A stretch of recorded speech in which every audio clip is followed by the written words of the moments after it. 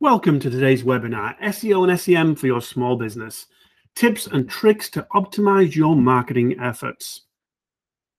Hello, I'm Simon Heseltine, Vice President of Audience Growth at Trader Interactive, parent company of Commercial Truck Trader and Equipment Trader.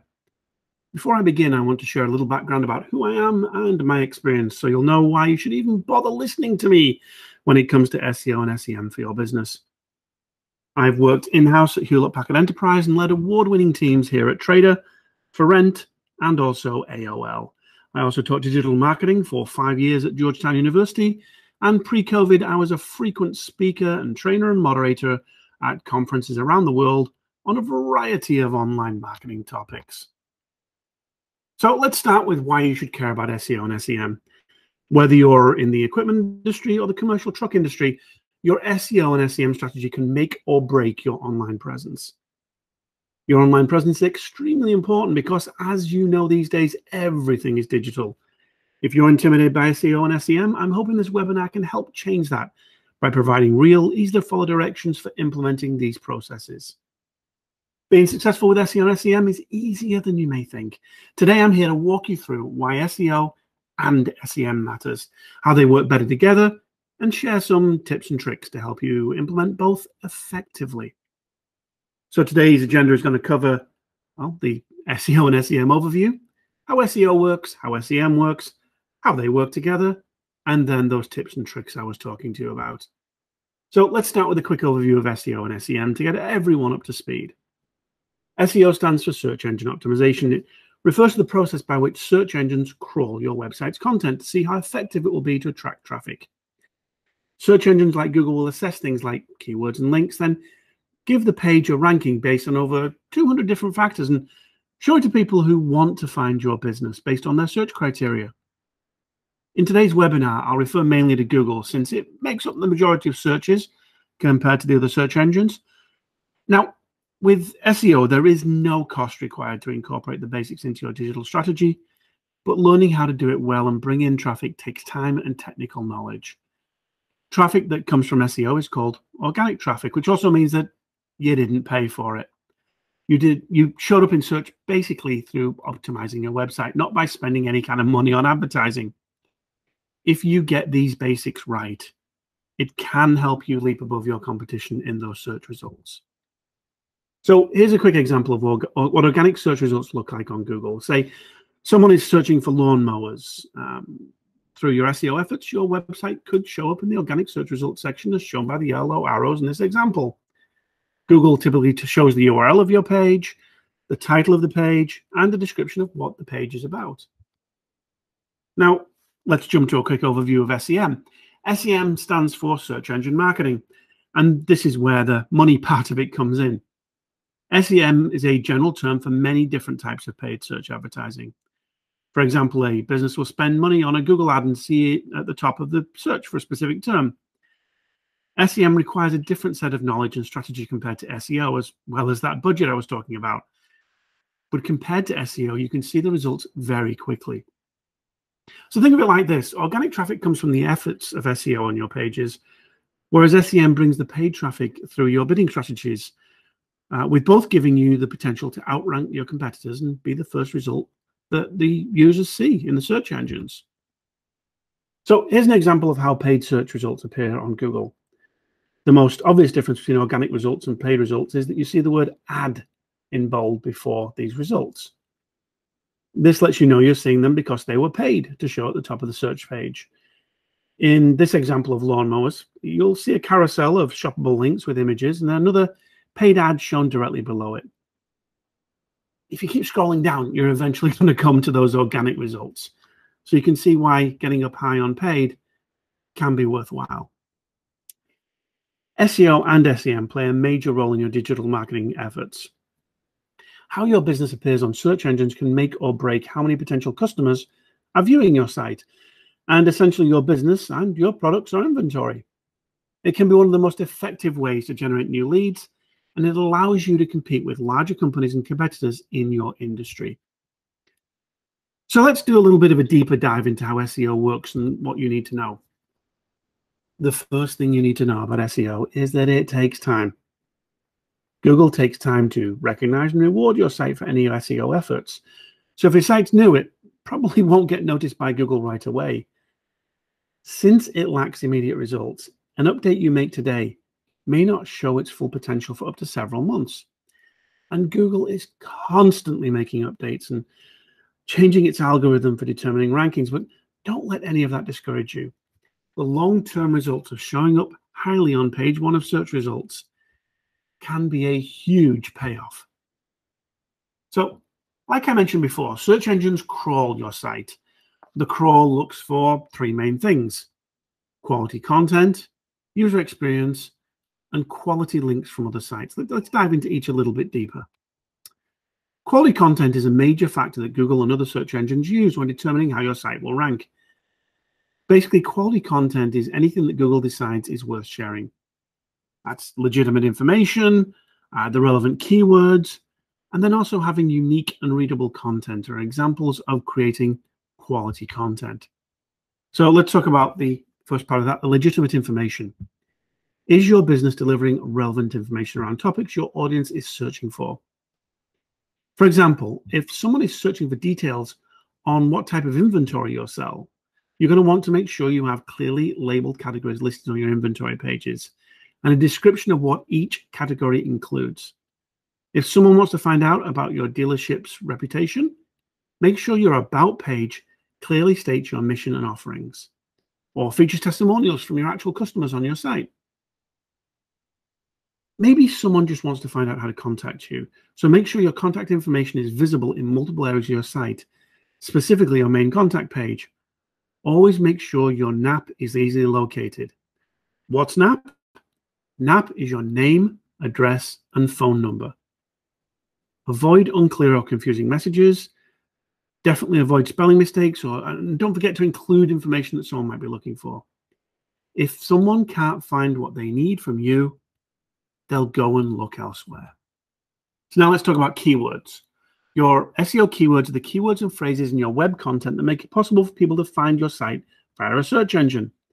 A website that is well optimized for search engines speaks the same language as its potential visitor. So when you're writing the content on your website, you'll need to include keywords that a person in your industry will be searching for to help Google connect them to your site. Determine phrases and words related to what your customers might be looking for, and then use a keyword research tool to verify and refine. I'll give keyword examples and some helpful online tools a bit later. What you don't want to do is keyword stuffing, which is the practice of shoving as many keywords into your page as possible with little or no rhyme or reason. Again, Google wants your content to have quality over quantity.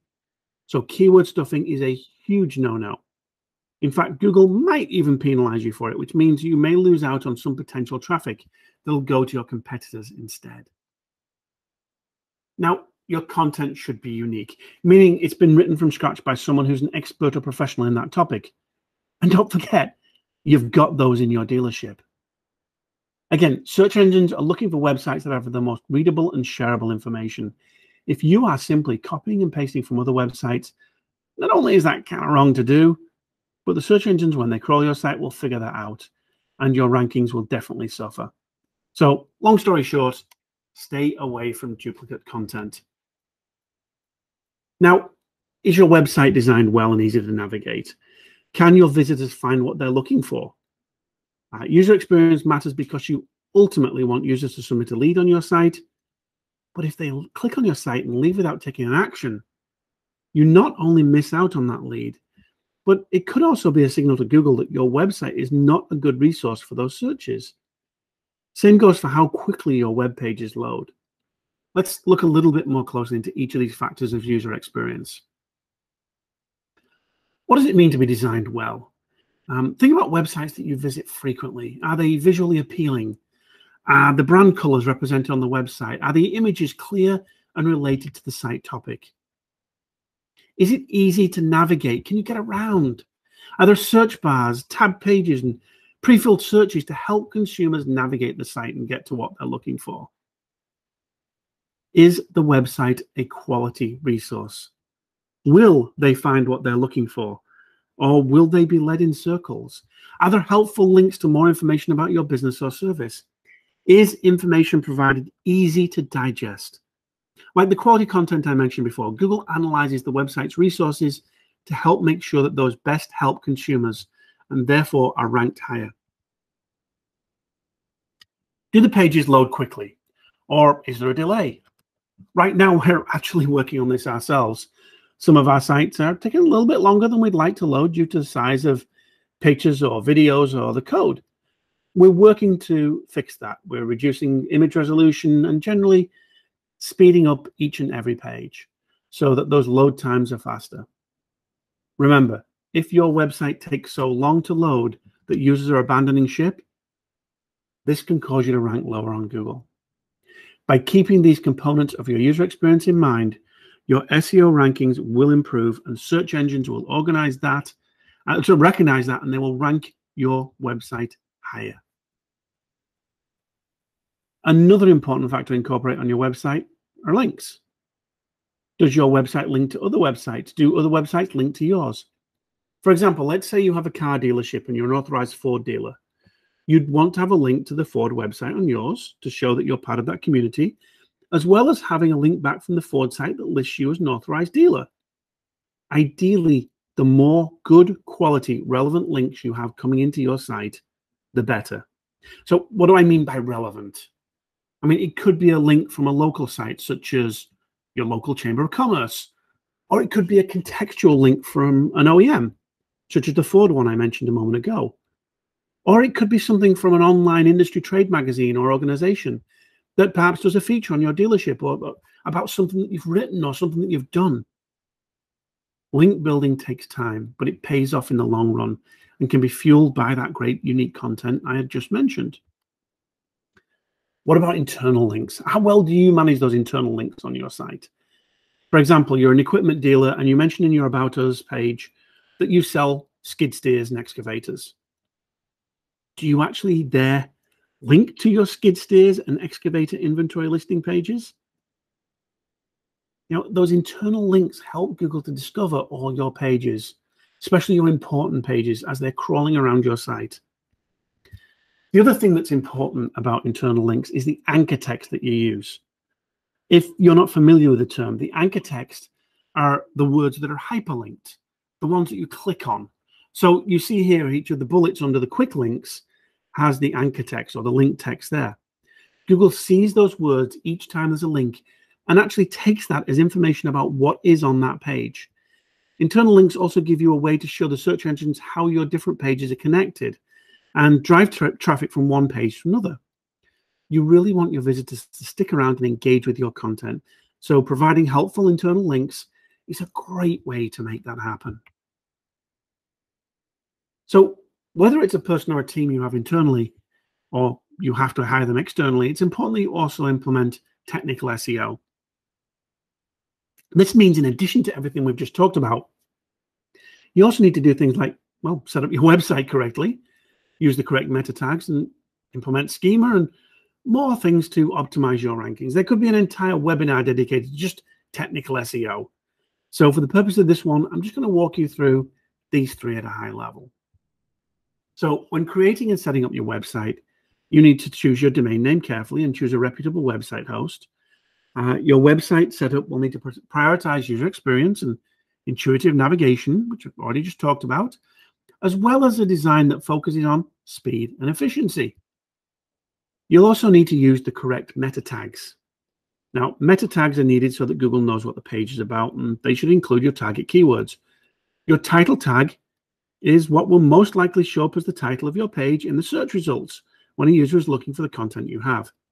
The description meta tag is a call to action for that page, and again, should include the keyword, and again, will most likely be shown in the search results. You'll also need to optimize other tags, such as your images and your headings. You know, they have appropriate tags. So it helps that Google has a description of what they are, which also allows for more opportunities to optimize your page with keywords. But again, no keyword stuffing. Only use your target keywords and relevant synonyms where they make sense and incorporate them into the tags and the text of the page. And then I'm going to get into schema. Now, schema, I'm just going to, again, touch on really quickly at high level. It's one of those things that It's something you should know about so that you can say to your developer, go ahead and do it. But it's not something that you necessarily need to know how to do. So what is schema? It's code that you put on your website in the background. The user never sees it, but it helps Google contextualize the content of your pages. For example, this text might be your phone number. This text is your unit price. This text is your star rating. This example that I have here is for cheddar biscuits, and it shows how Google can pull those pieces of content out through schema to provide more enticing, rich results for users. Now that we've covered a ton of SEO information, let's talk about how SEM works and dive into what you need to know there. SEM allows businesses to pinpoint prospects based on search terms. For example, someone who goes to Google and searches for a local mini excavator for sale is actively looking to buy an excavator. What SEM does is allow you to bid on the keywords like mini excavator and drive traffic to a page that lists them for sale. Small businesses like yours can benefit from SEM in many ways. Brand awareness for your company, generating revenue as soon as you get started, growing your business at a scalable rate, reaching people where they're searching, and really focusing on your target audience and customers, and also give you a bit of a competitive advantage. Plus, it's affordable because you're in control of how much you want to spend. It's also easy to track, so you can know what's working and directly attribute sales to an SEM ad. I'll talk a little bit more about tracking a little bit later on. Before we dive into how SEM works, I want to go over some terms you'll encounter when it comes to SEM. Impressions, how many times your ad marketing campaign was visible on a screen. Your CPC, how much you pay when a user clicks your ad, that's cost per click. Your CPM is your cost per 1,000 impressions, another way to pay for a search ad with a goal of visibility. And your CTR is your click-through rate. That's the percentage of people who saw your ad and clicked on it to go to your website. You'll hear SEM referred to as the parent term for pay-per-click or PPC advertising campaigns to reach audiences searching for a particular product, and in your case, equipment or commercial trucks. PPC is the most recognizable type of SEM campaign, and pay-per-click just means that you only pay when people actually click on the ad. When you search on Google, as we talked about before, you'll notice the first few results that pop up will be flagged with that bold ad because they are paid advertising spots. If you purchase a PPC ad, your business could reach potential customers by targeting certain keywords. Not only can you reach potential customers, but depending on your targeting, these could be some of the lowest funnel customers and easiest to convert users. Someone searching for the local mini excavator for sale or mini excavators for sale near me could be potentially in your dealership signing paperwork within hours or days. It's very important to be the most noticeable and most helpful search result they see. Your CPC strategy starts with choosing the right keywords to bid on. That means you'll have to do some research to determine what those are. For example, think of keywords and terms specific to your brand or terms that describe your units or your company. Excavators for rent, used semi-trucks for sale, phrases like that. Also think about how a consumer would search for those terms. Think about the fact as well that not everybody knows the inside industry acronyms. Again, I'm going to give you some tools and a few more examples a bit later on. Your budget should come into play as well because some of these keywords will cost more to bid on than others. So SEM keywords are the terms and phrases that you target in your search engine marketing campaigns. When users search for those keywords, if you're paying for it, they'll see your ads. When you set up an SEM campaign, you choose the keywords you want to target and or avoid. SEM allows you to prioritize and organize what keywords are driving traffic to your site. For these keywords, I'll use trucks as an example, but the same types apply to equipment as well. Phrase match keywords. These target the exact phrase, plus any phrases that have words that come before or after the target keyword. For example, best truck dealers near me. And then breaking down that one phrase in different ways. Exact match keywords. These are target words that are very closely related to the target term. This includes misspellings, singular plural, stemmings, abbreviations, reordered words, paraphrases, or closely related words with the same search intent of the exact match term. Now, negative keywords. These exclude keywords that you don't want to target. You could use this to help you not appear in searches for terms, say somebody's searching for backpacking and tent camping options. By incorporating negative keywords, you can avoid popping up in searches that may be out of your target demographic, and therefore you don't run the risk of spending money on searches that are never going to convert for you. So let's talk about keyword intent. It's important to note that not every ad will appear on every search related to your keywords.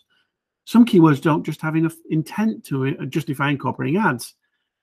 For example, typing "what is an excavator" into Google most likely won't result in any ads because there's no intent towards a purchase.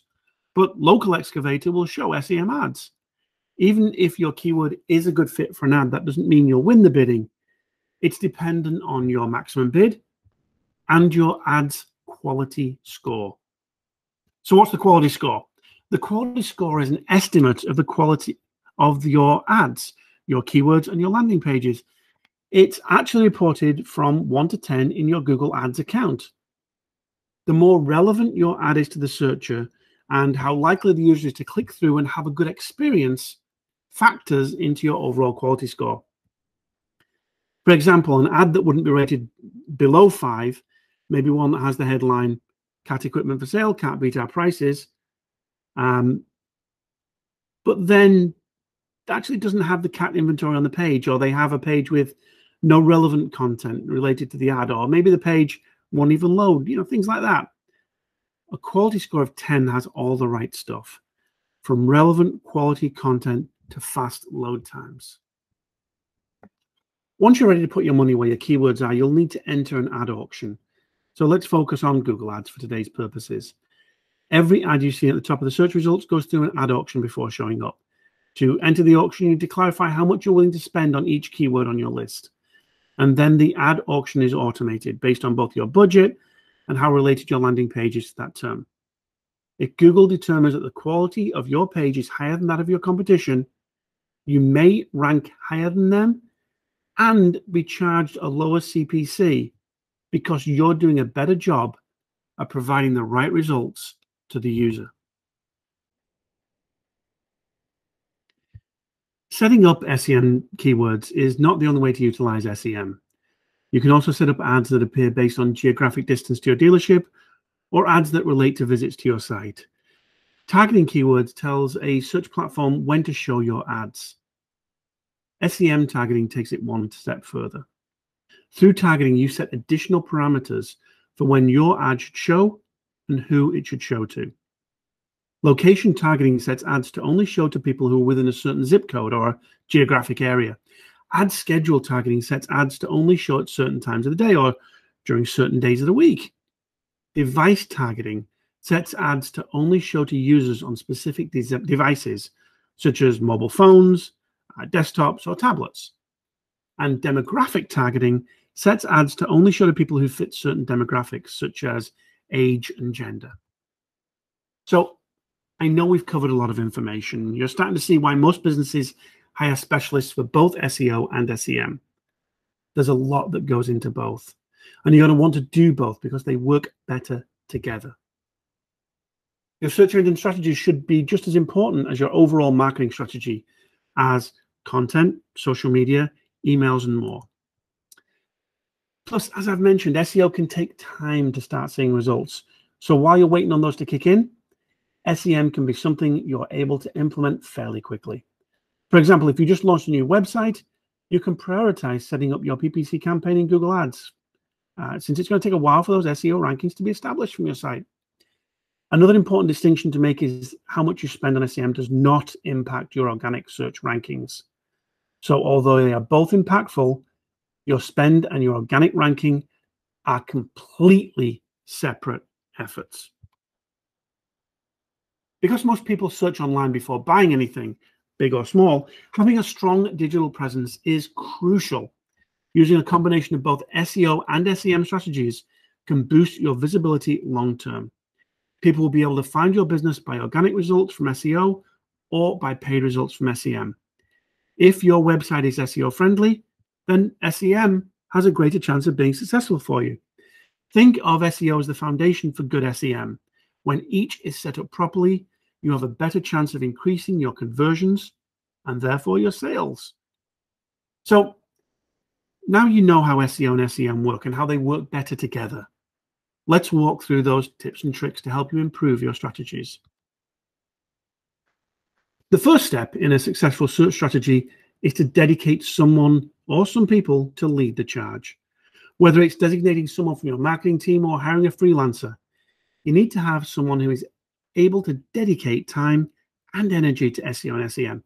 As I mentioned before, Google is constantly making updates to its algorithms, sometimes small and targeted, and about 3 or 4 times a year, they do these large core updates that impact many businesses. So a dedicated person should be well versed in best practices and continue to be on top of the latest changes as they occur, so you don't fall behind your competition. If you don't have the resources or the personnel within your team, especially to handle a lot of that technical SEO stuff I mentioned earlier, chat with others in your industry and ask for a referral. You want to make sure that you've got a person or people that you trust to handle your search strategies. A referral ensures they have a good track record for success. But if you're having trouble finding help that way, you can always do an online search yourself for SEO and SEM specialists or agencies for hire. Now, this one's not so much a suggestion, but a true necessity in this day and age. Make sure your website is mobile friendly, meaning it is easy to access and navigate from a cell phone or tablet. In fact, Google crawls mobile before desktop now. According to Statista.com, 64% of all Google organic search traffic is from mobile devices. So optimizing from mobile greatly improves your search rankings, and not optimizing for mobile can really hurt you. So again, Google is all about the user experience, and if your website is seamless across desktop and mobile, your chances of showing up higher on search is better. The URL I have listed on the slide is a great place to check and see what Google thinks about your site. So just go to search.google.com/test/mobile-friendly, or just go search for Google mobile friendly test. Enter your site's URL and you'll find out what Google thinks about your site. So what are the best practices for mobile optimizing? For starters, if your website is just showing on mobile as a mini version of your exact desktop site, you're probably in trouble. It is a poor user experience to have to zoom in on text or have images cut off because your website isn't responsive. Having a responsive website is best practice for SEO. This just means that your website is able to respond or adjust to the device the person is using to view it. Now, depending on how your website is hosted, your website may already be responsive. You can double check by visiting a site like this one, ami.responsivedesign.is, and typing in your URL. If it's not responsive, you can work with your SEO expert to ensure it's updated to be. And again, if you have to hire someone to get awesome, unique content written for your site, do it. Keyword and rich copy on your website is what's going to bring people in. In your About Us page, describe what your business does, what manufacturers you sell, partnerships you have, and anything relevant that a new visitor would want to know about you. In your Contact Us page, again, make sure to get that NAP in there, your name, address, phone number. Get a map of your location, your email address, and any way that a person could possibly reach out to you. Social channels. This is not only your chance to drive incoming leads, but again, it helps your appearance in search to have all these details clearly listed. And content just doesn't mean what's listed on these type of pages, but also on your actual unit detail pages. If you have inventory listed for sale or rent, we like to use the acronym PAID to easily remember what it is to include on every single listing page. PAID stands for the price of your listing clearly shown, the appearance in search results by including the keywords and the descriptions, the images and videos. We recommend having at least 25 or more per unit, and the descriptions that include a mix of technical and persuasive copy. Speaking of content, if you don't already, consider creating a blog for your website. Don't be afraid of blogging. Not only is a blog super helpful for SEO purposes, it's also a great way to add value for your visitors. Your blog posts don't have to be long, robust articles. They can be as simple as a list of the top 10 most popular work trucks of the year. And you can just list out and describe your most popular sold units.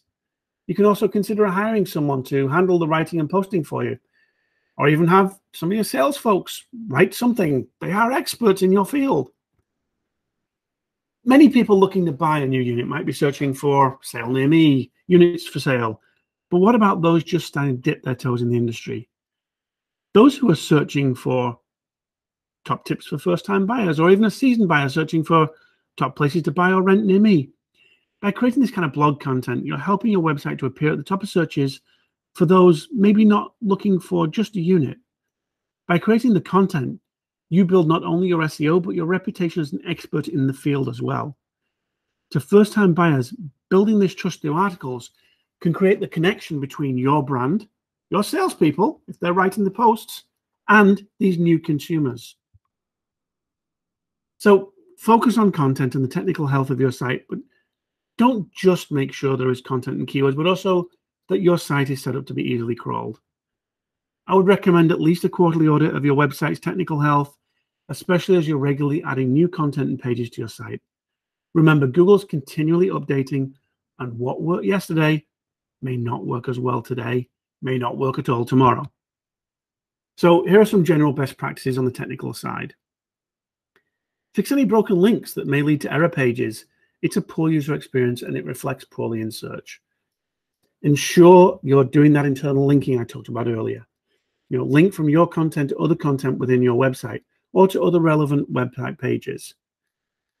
Put alt text on your images. This is just basically a 2 to 4 word description of the image. It can help you actually show up in the search engines for image search. And it's also very helpful under the Americans with Disabilities Act in that it's what is read out by a screen reader. Ensure that your pages have the unique meta description tags, as I talked about earlier. This is that call to action. It explains what this page is about. And here you can see an example of a meta description in the search results page. When it comes to SEO and SEM, and having and using the right tools is a must. For SEO, Google has a suite of tools like the Google Keyword Planner that can help you determine your keyword strategy and analyze traffic patterns. If you have a blog on WordPress, there are plugins like Yoast that can automatically set up your post to be SEO friendly. Plus, there are other sites out there like Moz.com, HubSpot.com that give you detailed tips and tricks around SEO. You can also use free SEO report tools like Lighthouse, which is a Chrome extension from Google that gives you an idea of where you can improve your page quality score and your page speed. And the free web developer extension in Chrome can help highlight some of those technical adjustments that you need to do too. SEO can all seem very vague. How do you know if it's even paying off? So this is the Lighthouse tool that I mentioned. You can run a free SEO report on your site using this. It gives you a better understanding of your site's actual SEO. There are a number of reporting tools out there that will comb through your website and give you a score based on the likeliness that it would appear in search.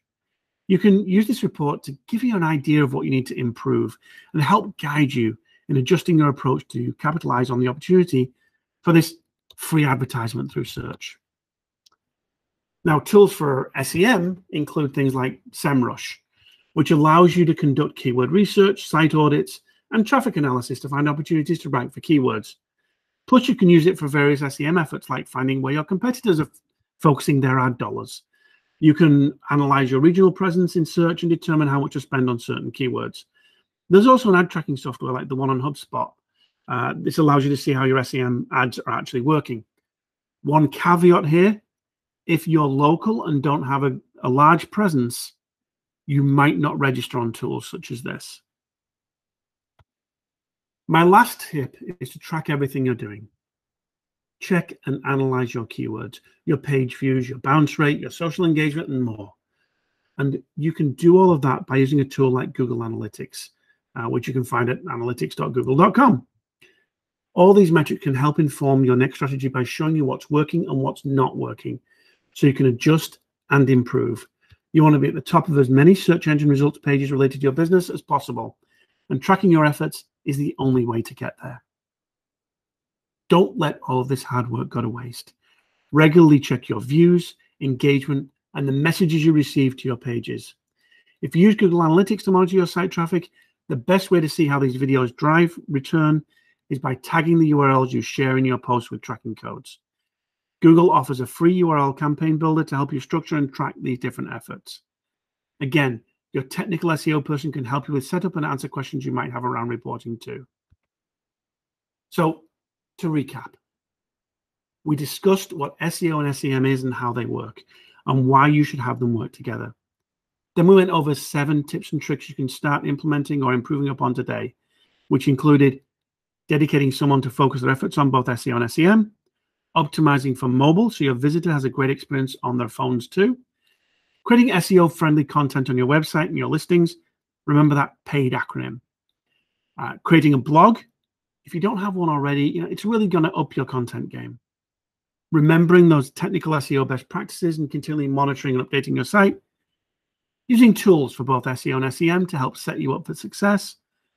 And then tracking everything from keywords to page views and more to continually improve your strategies. So I hope you found this webinar helpful and useful. Thank you for viewing it. Feel free to contact us if you have any questions or suggestions on future webinars. Our email address is listed there at marketing@traderinteractive.com. And of course, if you're in the market to buy or rent equipment, go to equipmenttrader.com. Or if you're looking for commercial trucks, visit commercialtrucktrader.com. Thanks again, and the best of luck in all of your ongoing SEO and SEM efforts.